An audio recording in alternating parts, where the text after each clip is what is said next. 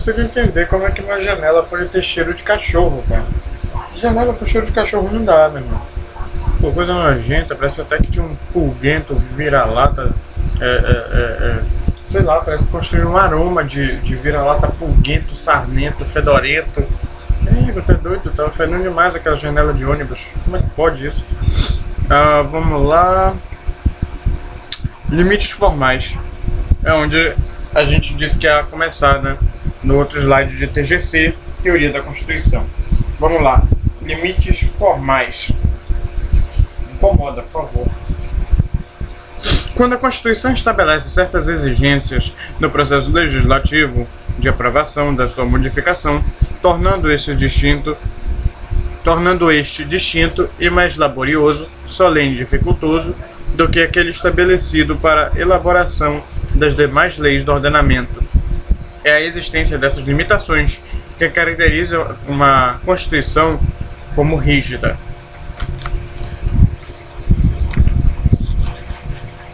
Deixa eu só pegar aqui o Vademequinho, o gordinho, o Faustão aqui, o pesadão. Ninguém conhece, acho que essa referência. Mas de qualquer jeito eu conheço, então se dane o mundo. Que? Vamos lá, é artigo 60. Olha aí! Eu parei em cima, valeu. Artigo 60 já foi lido em outros vídeos aqui. A Constituição poderá ser emendada mediante proposta de 1/3 no mínimo dos membros da Câmara dos Deputados ou do Senado Federal, do Presidente da República, de mais da metade das Assembleias Legislativas das unidades da Federação, manifestando-se cada uma delas pela maioria relativa de seus membros. A Constituição não poderá ser emendada na vigência de intervenção federal do Estado de Defesa ou de Estado de Sítio. A proposta será discutida e votada em casa do Congresso Nacional em 2 turnos, considerando-se aprovada se obtiver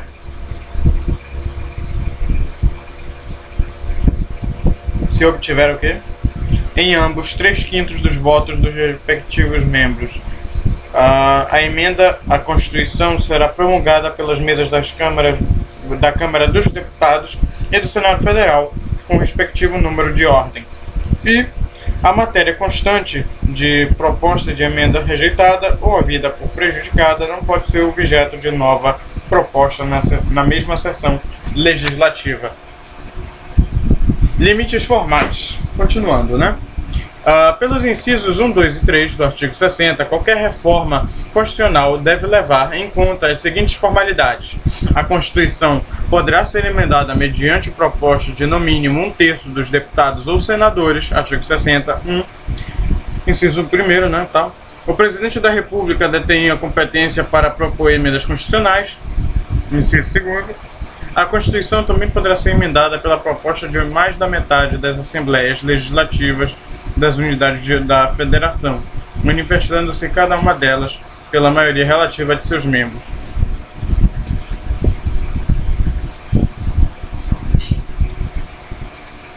Mas além dessas limitações ao poder de emendar a Constituição Federal, existem outras. É o que o parágrafo 2º, 3º e 5º do artigo 60, já lidos aqui, também estatuem procedimentos a serem seguidos. Vejamos. Propostas de emendas constitucionais devem ser discutidas e votadas em casa do Congresso Nacional, em 2 turnos, considerando-se aprovadas as que obtiverem 3/5 dos votos dos deputados e senadores. Artigo 60, parágrafo 2º. São as mesas da Câmara dos Deputados e do Senado, observado o respectivo número de ordem, que promulgam as emendas à Constituição. Artigo 60, parágrafo 3º. E o parágrafo 5º, né? Os assuntos que constarem nas propostas de emendas constitucionais que foram rejeitadas ou tidas como prejudicadas não podem ser objeto de nova proposta na mesma sessão legislativa. Esses slides, cara, são excelentes, sério mesmo. Não tem o que reclamar desses slides, são essenciais para você tirar uma luta boa. Limites circunstanciais se verificam quando a Constituição veda a sua modificação durante certas circunstâncias excepcionais de conturbação da vida do Estado. Isso porque nos momentos de instabilidade institucional, o país não se encontra em clima de tranquilidade para realizar reformas em sua lei maior. Na CF de 88, essas limitações circunstanciais vêm previstas no artigo 60, parágrafo 1º, já lido aqui também. Então não me incomoda. Que? Essa é uma brincadeira, né? Só ver mais uma coisa aqui, até onde esses slides vão, né? Porque eu tinha anotado alguma coisa acerca disso. Eu não sei se falo verdades ou se falo mentiras aqui. Vamos ver. Minto. É aquela coisa, né? Minto. Vai até intervenção federal, então beleza, né? Mas não é bem assim. Vamos continuar. Artigo 60. A Constituição poderá ser emendada mediante proposta. Parágrafo 1º. A Constituição não poderá ser emendada na vigência de intervenção federal do Estado de Defesa ou de Estado de Sítio. Tem-se, então, na vigência das seguintes circunstâncias, não é possível a realização de emendas constitucionais à intervenção federal, Estado de Defesa ou Estado de Sítio.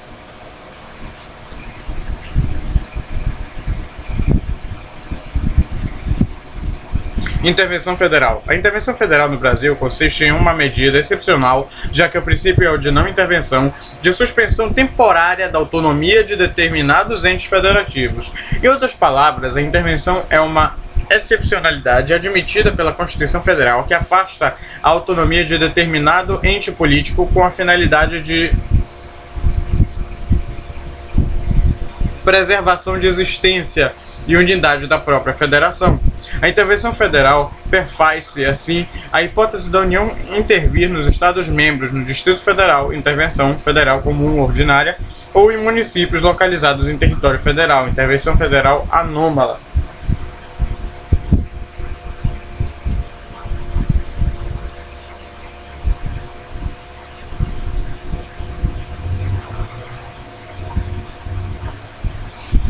Classificação doutrinária. Intervenção federal comum. Artigo 34 da CF. Intervenção da União nos Estados e Distritos Federal.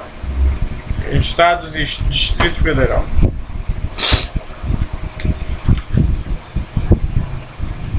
A União não intervirá nos Estados nem nos Distrito Federal, exceto para... Aí vem uma porrada de coisa que é melhor a gente já marcar. Meu irmão, até doido, melhor marcar mesmo. O bicho tá pegando.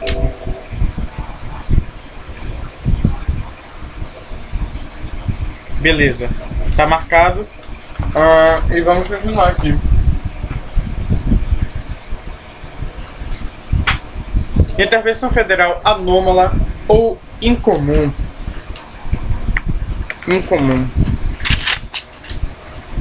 Artigo 35 da CF. Olha lá. O Estado não intervirá em seus municípios, nem a União nos municípios localizados em território federal. Exceto quando... Aí você vai ler e vai ver as exceções aqui, tá? Eu vou ler todo o artigo, vou passar um... E você tem um vadimeco, com certeza. Então não tem problema não, né? Intervenção da União nos municípios localizados em território federal. Observação. Atualmente não é possível a realização de intervenção federal anômala ou incomum nos municípios localizados em território federal, haja vista a inexistência de territórios federais. It's me, Mario. Que? Intervenção federal comum. Artigo 34 da CF. A União não intervirá nos estados nem no Distrito Federal, exceto para manter a integridade nacional. Bora ler aqui, bora pegar aqui. Repelir invasão estrangeira ou de uma unidade de federação em outra, por termo agrave e comprometimento da ordem pública, garantir o livre exercício de qualquer dos poderes nas uniões da federação, reorganizar as finanças da unidade da federação, que aí você vai ver mais um bando de coisa.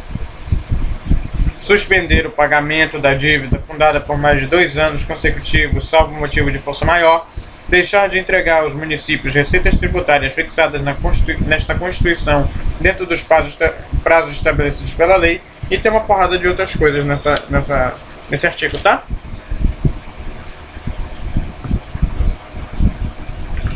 Intervenção federal comum. Bom, meu pai, vou ter que ler o artigo todo.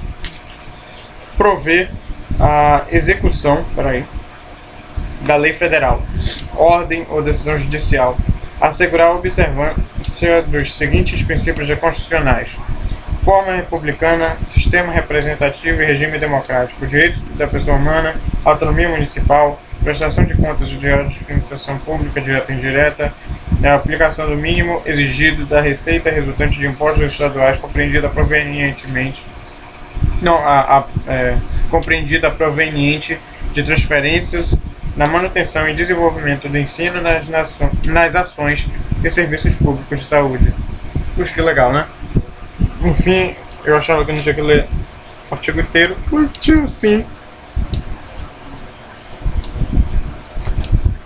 Ah, meu pai, eu vou ter que ler até o artigo 35 inteiro, cara. Olha qual que eu fui falar, mano. Tá, o inciso 1º do artigo 35. Deixar de ser paga sem motivo de força maior por 2 anos consecutivos a dívida fundada, não forem prestadas contas devidas na forma da lei, não tiver sido aplicado o mínimo exigido da Receita Municipal na manutenção e desenvolvimento do ensino e nas ações e serviços públicos da saúde, e o Tribunal de Justiça de provimento assegurar a observância de princípios indicados na Constituição Estadual ou para prover a execução da lei de ordem ou de decisão judicial. Beleza.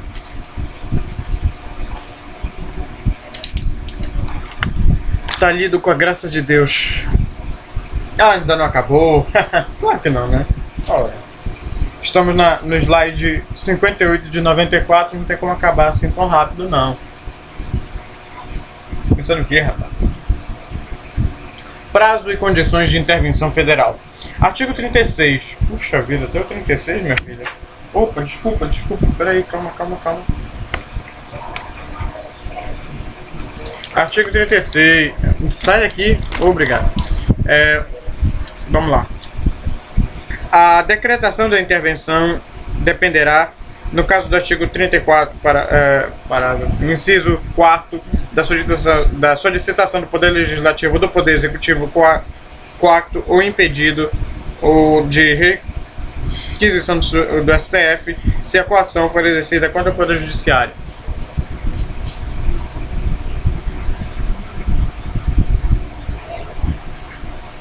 O decreto de intervenção que especificará a amplitude, o prazo e as condições de execução e que, se couber, nomeará o interventor será submetido à apreciação do Congresso Nacional ou da Assembleia Legislativa do Estado no prazo de 24 horas. Se não estiver funcionando o Congresso Nacional ou a Assembleia Legislativa, far-se-á convocação extraordinária no mesmo prazo de 24 horas. Esse é o parágrafo 1º e o 2º.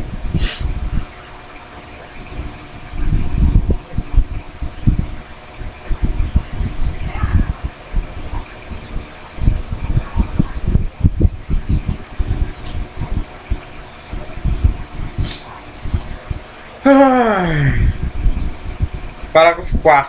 Cessados os motivos da intervenção, as autoridades afastadas de seus cargos, estes voltarão, salvo impedimento legal.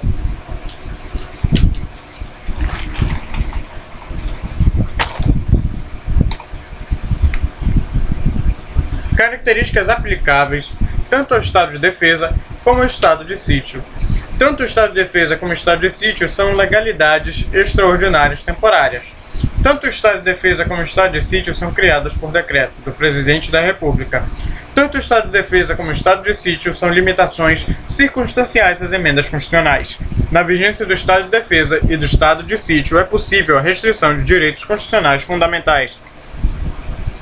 Estado de defesa. Conforme José Afonso da Silva, o estado de defesa é uma situação em que se organizam medidas destinadas a debelar ameaças à ordem pública ou à paz social, ou ainda, o estado de defesa consiste na instauração de uma legalidade extraordinária por certo tempo, em locais restritos e determinados mediante decreto do Presidente da República, porque a Presidente já foi pro saco.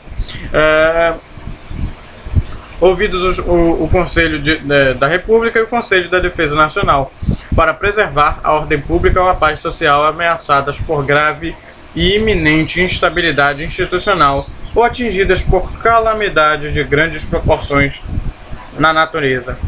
Previsão legal, artigo 136 CF. O Presidente da República pode, ouvidos o Conselho da República e o Conselho de Defesa Nacional, decretar estado de defesa para preservar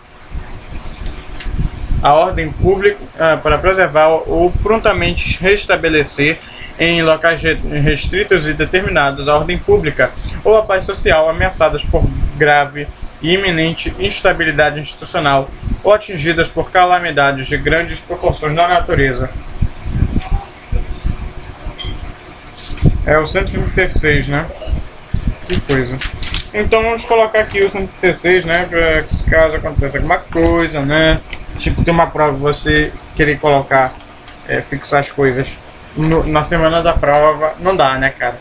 Não dá. Então é melhor agora do que depois. If we don't do this now, we're gonna be to do later. Como diz o Tony Stark no Capitão América 3. Se nós não fizermos isso agora, será feito contra nós depois. Eu não me lembro direito. Também o filme já faz de abril, cara. Ordem pública e paz social. A ordem jurídica de um determinado Estado é composta pela somatória entre Constituição Federal e normas infraconstitucionais. Deixa eu ver quantos minutos está. 16 minutos, até eu pensava que estava mais. E normas infraconstitucionais. Ciente disso, tem-se que a ordem pública e a paz social se verificam com a observância do ordenamento jurídico. Então, diante de situações em que se verifica uma descontrolada, grave violação da ordem jurídica, não controlada por parte de órgãos específicos, exemplo, Polícia Civil, Militar, Guarda Metropolitana, órgãos específicos, Cacilda, acabei de repetir a mesma linha, Polícia Civil, Polícia Militar, Guarda Metropolitana, etc. Situação de grave e iminente instabilidade institucional é igual a grave e iminente instabilidade no país. É permitido que o Presidente da República, após oitiva do Conselho da República e o Conselho de Defesa Nacional, decrete estado de defesa. O estado de defesa também pode ser decretado mediante ameaça de ordem pública ou paz social, ou de ordem pública ou paz social forem ameaçadas por calamidades de grandes proporções da natureza, tsunami, terremotos, furacões. Poxa, isso aí faz sentido, né? Por que não faria, David? Tá maluco? Aqui tem uma pergunta para você responder. O parecer do Conselho da República e do Conselho de Defesa Nacional são vinculantes ao Presidente da República?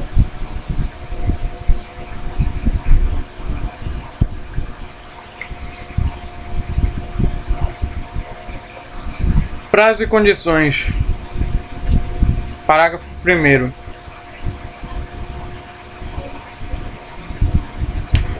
O decreto que instituir o estado de defesa determinará o tempo de sua duração e especificará as áreas a serem abrangidas e indicará, nos termos e limites da lei, as medidas coercitivas a vigorarem dentre as seguintes: restrições aos direitos de reunião, ainda que exercida no seio das associações, sigilo de correspondência, sigilo de comunicação telegráfica e telefônica, ocupação e uso temporário de bens e serviços públicos na hipótese de calamidade pública, respondendo à União pelos danos e custos decorrentes. E parágrafo 2º, o tempo de duração do estado de defesa não será superior a 30 dias, podendo ser prorrogado em uma vez por igual período, se persistirem as razões que justificarem sua decretação. Deixa eu só marcar isso, enquanto você marca aí o seu. Que você esteja marcando, né? Então vamos lá. Vamos à obra. Vamos ao trabalho, ia dizer, né? Tanto faz.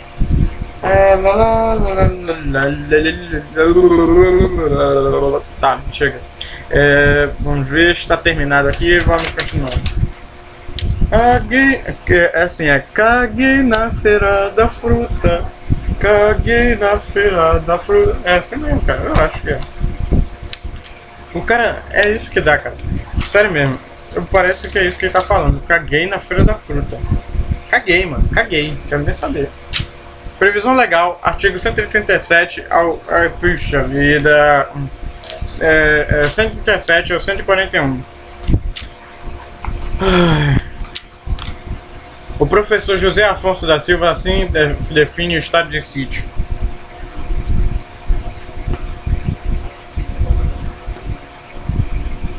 Cacilda, é muita coisa pra ler, cara. Não acredito que eu vou ter que ler tudo isso. Vou. 139, tá. 140, tá. Beleza, tá. Vou te catar, poxa.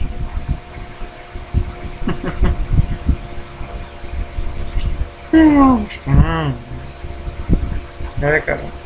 Música lixo tem nome.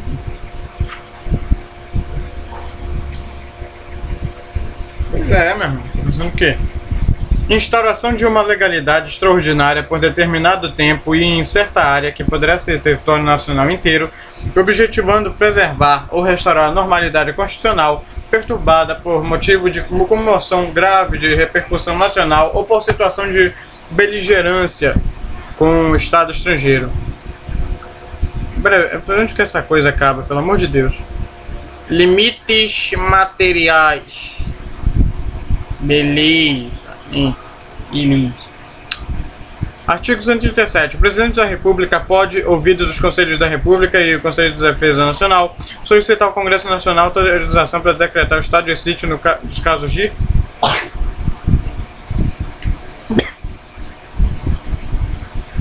comoção grave de repercussão nacional ou por ocorrência de fatos que comprovem a ineficácia de medida tomada durante o estado de defesa. Essas coisas surgem na garganta e não saem, né? Incrível. Coisa horrível.